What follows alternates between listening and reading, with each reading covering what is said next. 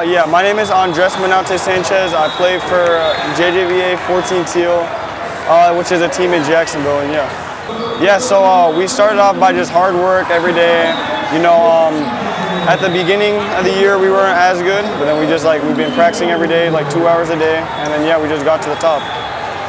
The competition this tournament was perfect. Couldn't have been any better. Yeah. I think we did really good, but we have some place to improve, but yeah, we did really good, I think. That's it. Hit straight down. I want to try to hit straight down eventually by the end of the year. Shout out to my whole team right here.